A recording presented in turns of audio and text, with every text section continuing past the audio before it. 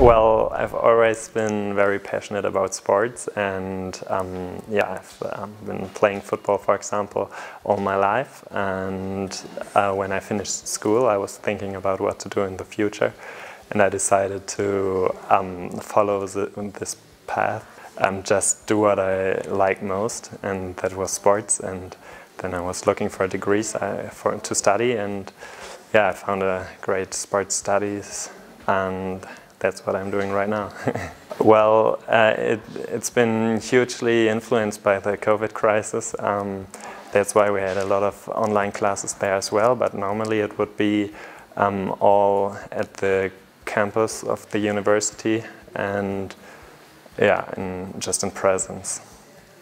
Besides sports, like languages and other cultures always were very interesting and inspiring to me.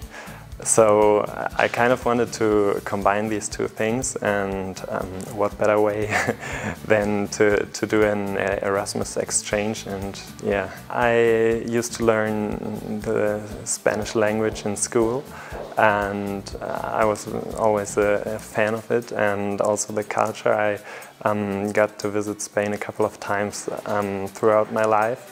And I always knew that when I would have the possibility to be here for a longer period of time and to practice my Spanish even more, that I would love to follow this opportunity. And yeah, that's what I'm able to do now, fortunately. Well, as I said, learning more about the Spanish culture and especially improving my language skills, obviously. Then I would also love to make some new contacts, get to know some new people, and yeah, just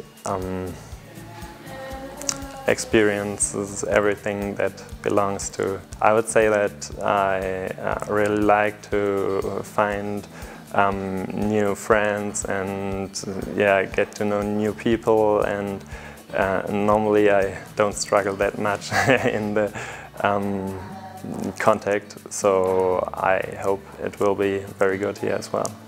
So far, definitely, and I hope to live up to the experience even more in the future, because I think especially nowadays the contact just with other countries and cultures is very important, even in the well, working life.